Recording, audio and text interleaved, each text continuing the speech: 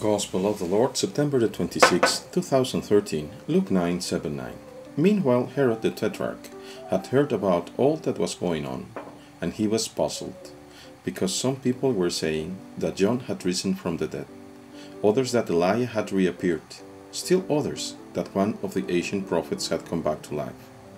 But Herod said, "John, I beheaded him. So who is this I hear such reports about?" And he was anxious to see him. Gospel of the Lord, praise to you, Lord Jesus Christ. We see the power of this world puzzled at the presence of Jesus. The King Herod cannot understand what is going on.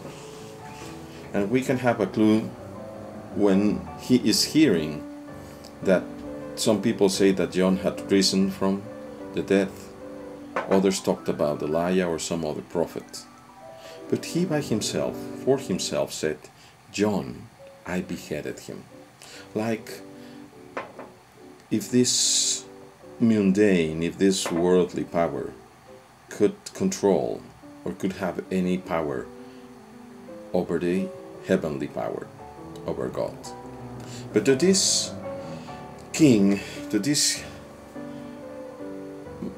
mundane king, who would not accept a higher power than himself, other than Rome perhaps, it's absolutely puzzling. He blocks the thought of God. He despises the idea, even though he was the king of the Jews, and he should have been open to God. He would have had to be open, because he had by law to learn about the prophets and the law. He had to know about God. He had to know about the prophets. But he was closed in himself. He would not open to the miracles of God himself in the person of Jesus. He is asking himself, who is this I hear such reports about in the level of a human person? Who is this person, this human person? He cannot be open to the bigger question. Who is really this that I hear, that cures, that throws the demons out of the people, that gives back life? Who is this? Who can do that? Who can forgive the sins? We see how the pridefulness, how the vanity of the power in the world basically hardens our understanding and makes our mind to shut, to close down, unable to stand up and look upward to heaven, to God. This is what's happening to Herod.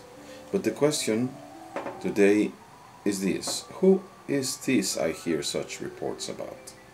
From your personal position, from whatever you can answer about Jesus Christ, is where you stand. You and I stand before him.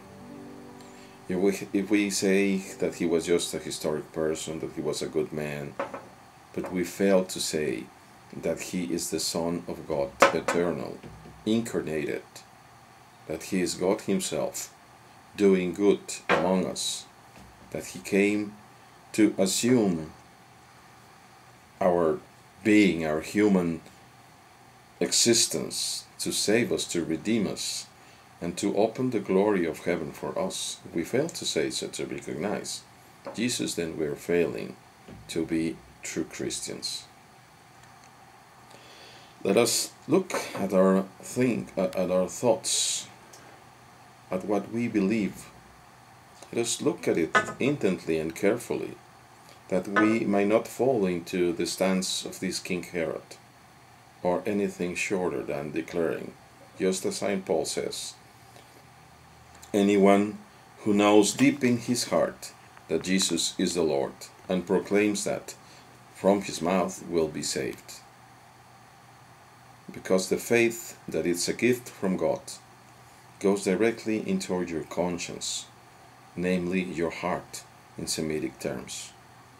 And that faith, if it's true, if it accords with your will move you to act in concordance, in agreement, outside. What you have in your conscience will be lived every day.